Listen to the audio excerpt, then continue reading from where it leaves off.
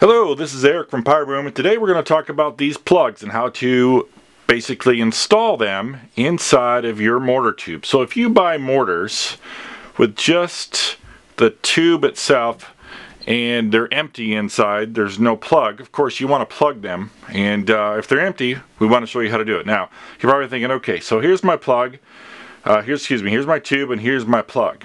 And you want to do this, put it up here, and you're thinking, this is a good way to do it. This is a possible way to do it. This is probably your natural, your instinctive way to go ahead and do it.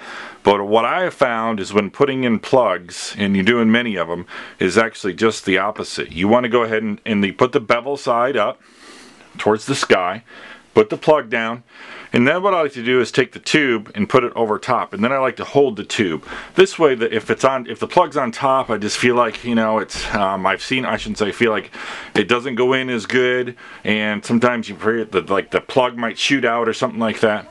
And so we put it like that. So we'll put the plug on the ground, and we'll put the tube over top of it. Now you're thinking, what is this orange hammer right here? Well, this actually is what's called a dead blow hammer, and it's basically a real heavy rubber mallet, and there's steel inside here, some type of heavy material. And I purchased this at Harbor Freight. I think I paid like 12 bucks for it. This is a 4-pound, so it's got a little bit of weight to it. It's got some nice kick when you hit it down. As you can see, it's black. We've used it quite a few times, and it's had some use. I've had this for a couple of years now, so it lasts quite a while. Sometimes they break off here, but that's pretty typical if you use it for thousands of mortar tubes. So you could probably get away with even a 2 or 3 pound, but I like it because it's got a nice big head on here, and this is good for putting in these 2-inch mortar, 2-inch plugs.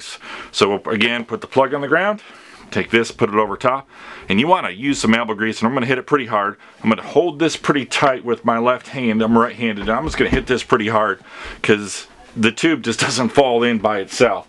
So you want to have it nice and straight, get it leveled up, and you'll get pretty good at it after you do a few of them. I'm going to give it a good whap, so hang tight. So I did it in 2 times, stuck it in, and the plug is in. It's nice because it's a good solid surface right here. This is concrete right here. You can probably tell that. You don't want to install it on something soft. So that gives a good smack, a lot of pressure, and you can see I hit it in with 2 smacks. And we're good to go.